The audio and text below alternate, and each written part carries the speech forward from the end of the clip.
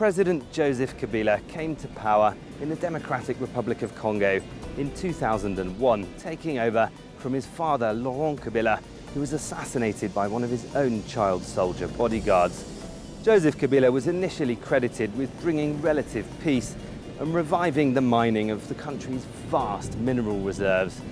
But conflicts persist, and tens of millions of Congolese people remain trapped in extreme poverty amid widespread allegations of corruption. Kabila's second and final constitutional mandate ended 2 years ago, but he's stayed in power since, amid growing protests and calls for him to step aside.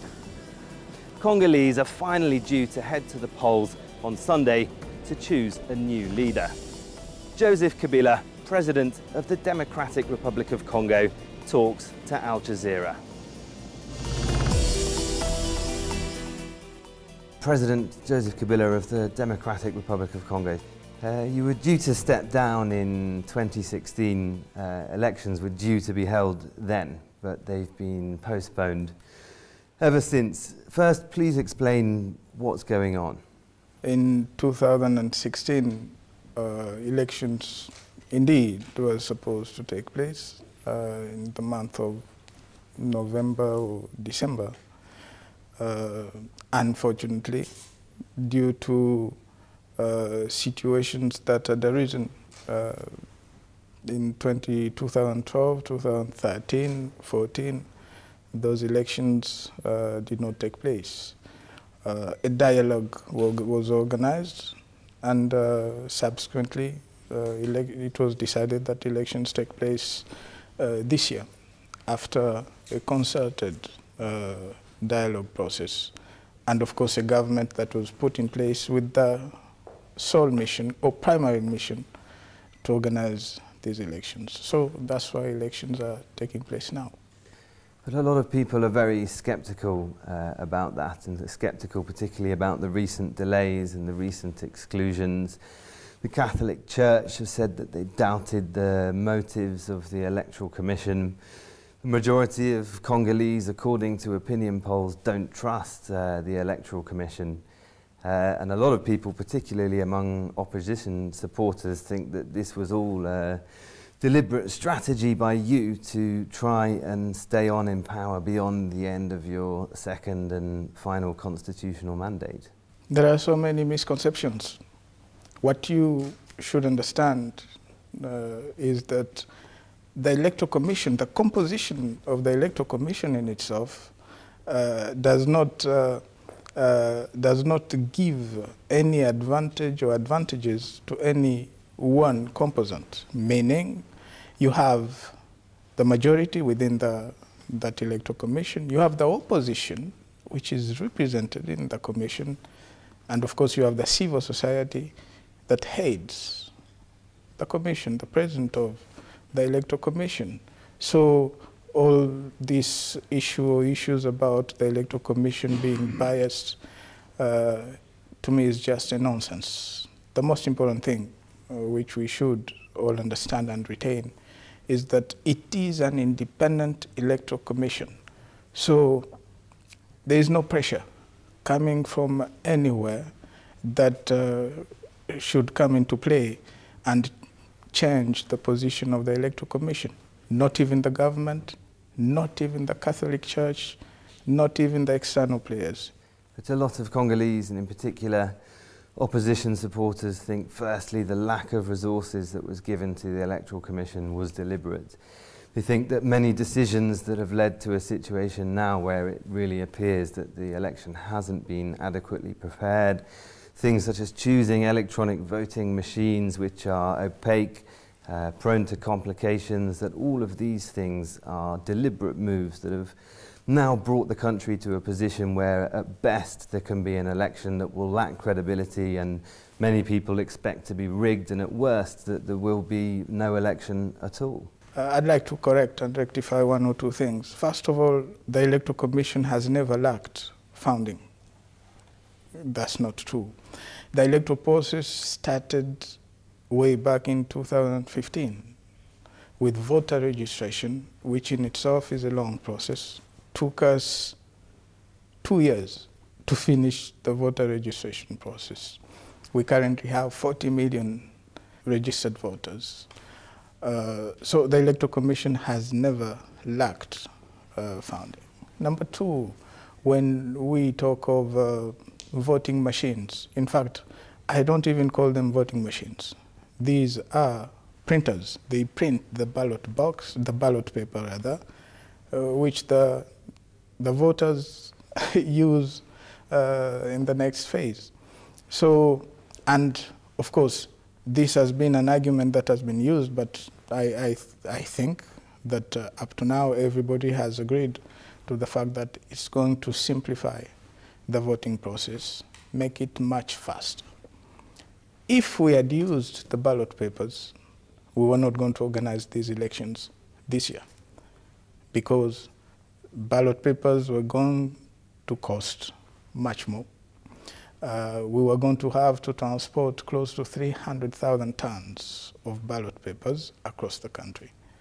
And we were going to have double the number of voting stations. Today we have 74,000 polling stations. We're going to have 150,000 polling stations.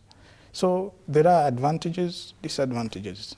And of course, number three, if electronic voting, and this is not electronic voting, but electronic voting has been used in very many other countries, why should anybody consider the Congolese as subhuman, not being able to use this technology which will simplify the voting process? So it's a nonsense.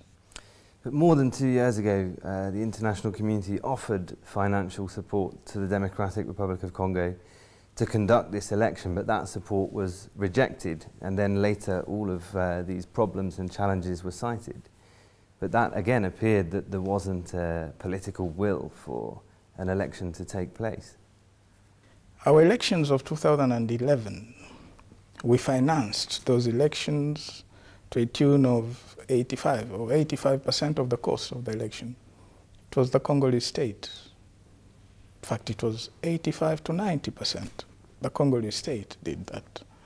Why is it that we are going to accept any support, which in fact we did not and do not need, in order to finance our own elections? We've always stated that elections in this country is a matter, an issue of sovereignty.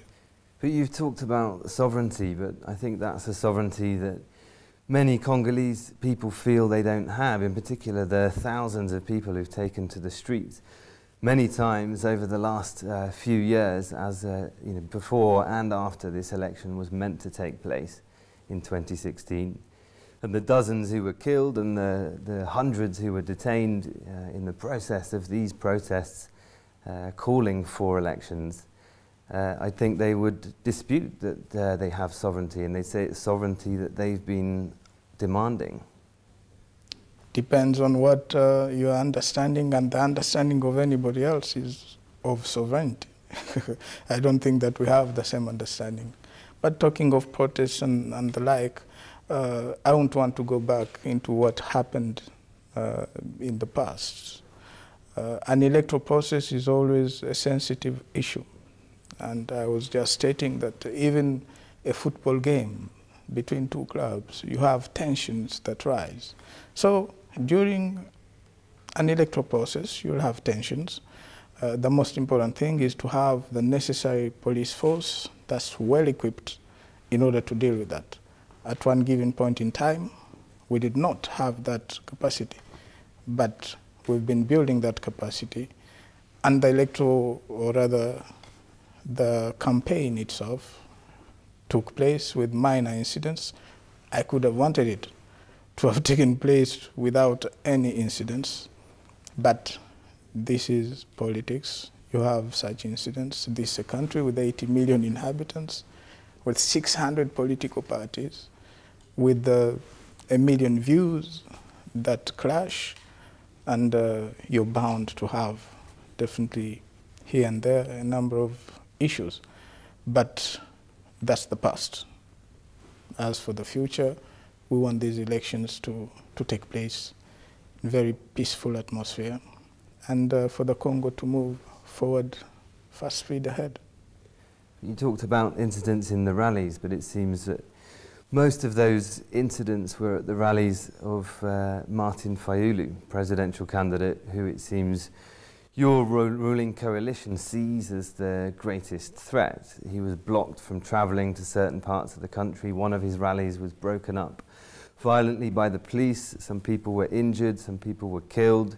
And we haven't seen the same in the rallies of Felix Tshisekedi, and we haven't seen the same in the rallies of your chosen candidate, Ramazani Shadari. So it really looks like there hasn't been a free and open campaign. The campaign has been free and open. The campaign in this country has a period. It's a 30-day period. Some of the opposition candidates started their campaign late. They started their campaign 7 days, 10 days after the campaign period had already started. But you also had incidents, not only between supporters of the candidate from the majority, but also supporters from within the opposition themselves. But these are, of course, incidents that we regret. But as for those who were killed, I'd like to be very objective and not go into that because we're still waiting for the reports from the investigations.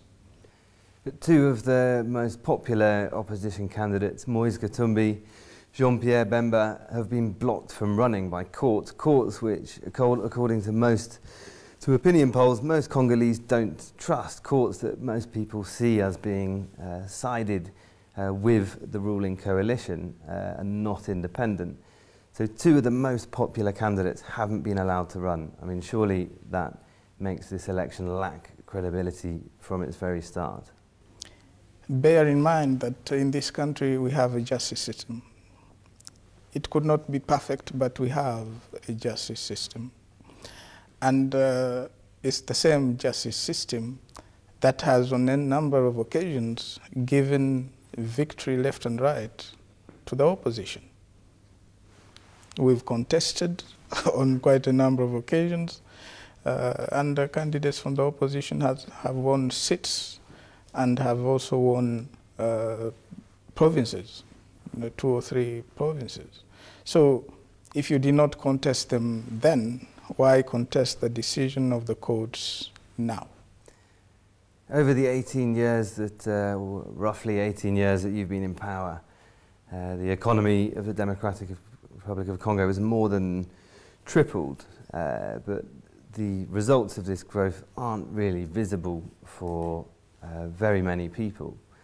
I would say it's been a very unequal growth. According to the World Bank, more than 2/3 of Congolese people are living on less than $2 a day, and this poverty is very visible in the slums that make up very much of the capital, Kinshasa, in the villages up in the hills in the east. I mean, we've been there, we've seen these people, and it seems that most Congolese people are suffering in really grinding poverty, while this country sits on trillions of dollars of mineral wealth, and it seems a few people are getting very rich. Isn't this a problem? The problem is the analysis that you're putting forth. I believe that's the problem. The analysis that you're putting forth. Yes, the Congo is a wealthy or potentially a wealthy nation with the huge reserves under the ground. Those reserves have to be exploited. How do you exploit those reserves? It's by bringing in the necessary investments. And when you bring in the necessary investments, that's how you create the necessary jobs for millions of Congolese. And that's how you create wealth for the millions of Congolese. And that's precisely what we've been doing. For the tens of millions of Congolese who are struggling in abject poverty, and for those many people who've come to the streets demanding that you leave, I think that they would say the investments that you've delivered in the 18 years that you've been in office have been not enough. They've been inadequate because those people are still struggling. Had we had the necessary peace and stability, probably we could have transformed further the country. But don't just look at investments in the mining sector. Look at investments in the infrastructures that are ongoing, the infrastructure works that we have currently ongoing and should continue beyond 2019, beyond the next 5 years. So, yes, I accept I accept any blame that I will definitely shoulder because I'm the president of this country. But what we have achieved is also a lot, and a lot will definitely be achieved, but with the support of all those that you're talking about, the population that you're talking about. But a lot of those people believe that you personally are one of the main beneficiaries of Congo's vast mineral wealth. Is that the case? How much money have you made from your 18 years in control of this country? When I came into politics, it wasn't about money, it was about a mission.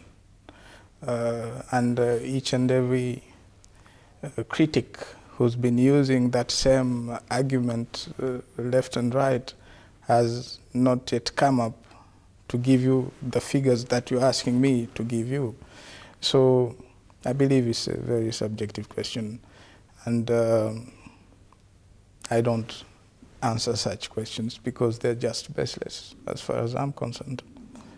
In 2016, Bloomberg published an investigation that detailed hundreds of millions of dollars of business interests that Bloomberg said were owned by you and relatives of yours, including all kinds of mineral concessions, gold, diamonds, cobalt, hotels, nightclubs, printing of driving licenses, amounting to a vast network of businesses belonging to you and your family.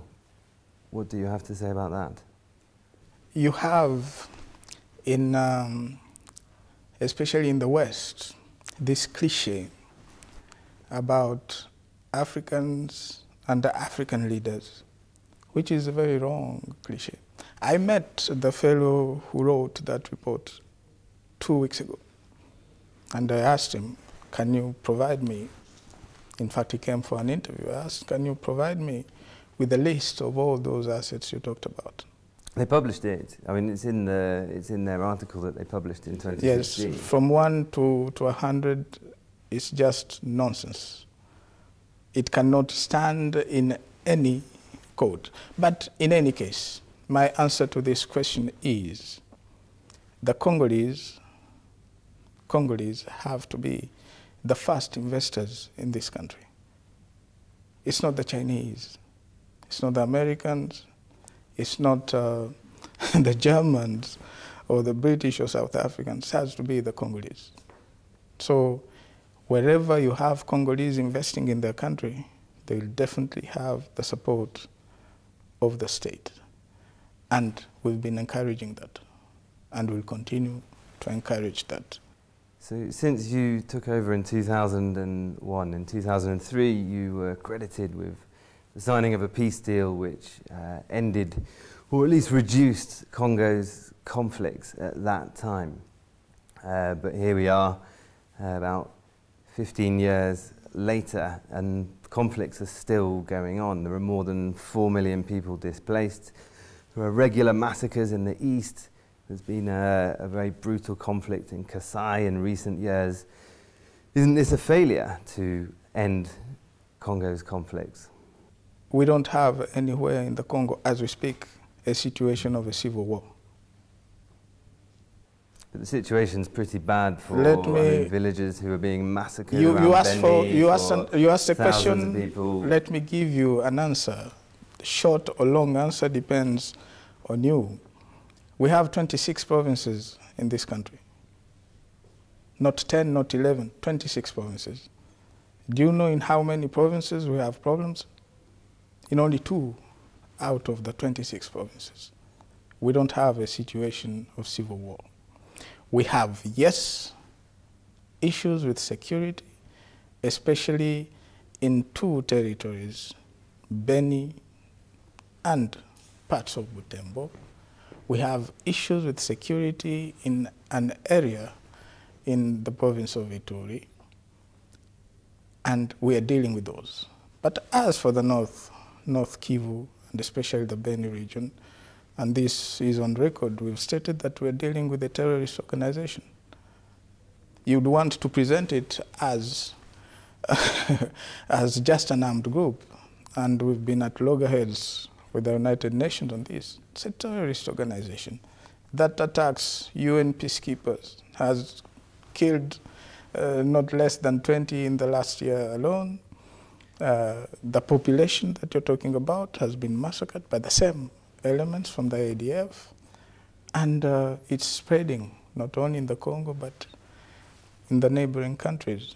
But so I've been these are and issues. I've spoken to people there, and they're very sceptical Well, about people, the government. They think the government at best has failed to protect them, and at worst, many people think the government's actually connected to the people who are attacking villages and massacring them. Did they give you any reason why the government could be implicated? Well, the Congo Research Group did give reasons on that. They published a paper saying that some of your senior army commanders were among several factions involved in the attacks that are being blamed on the Allied Democratic Forces. Congo Research Group is not an authority in what happens in the East, especially in the area around Beni.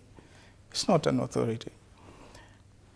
I was reading a report, and I've already stated this myself in quite a number of summits that have been held. We don't consider the ADF to be any different from the Al-Shabaab or from Boko Haram or any other radical movement. We have a situation of terrorists attacking civilians to create mayhem, and they've also done it, or have also attacked the UN peacekeepers. So whatever doubts, and I do understand the anger from the population. I do understand that. I've been there. You probably have been there once. I've been there close to 10, 15 times. I do understand the anger.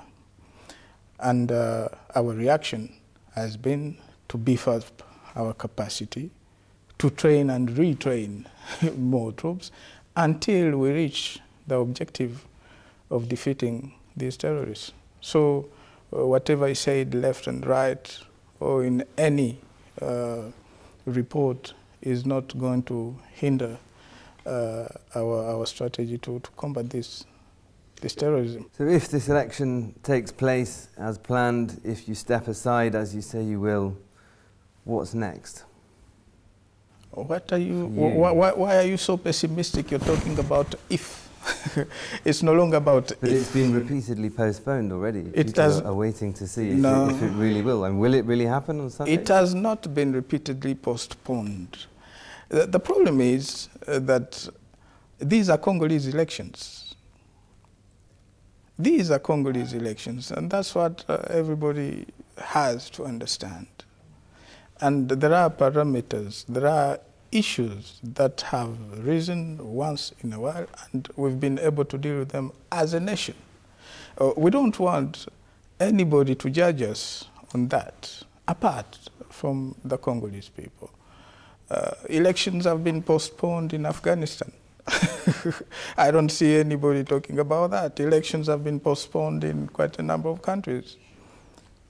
Elections were postponed because of reasons, and reasons have always been given. It has not been a secret. Reasons have been given. Very many Congolese do dispute those reasons. But what I wanted to ask you before we finish is, what are your plans after being the president of the Democratic Republic of Congo? I'll answer that question, but I don't want you to leave this interview with the misconception that the Congolese people, we have, yes, the Congolese people, but we also have a state.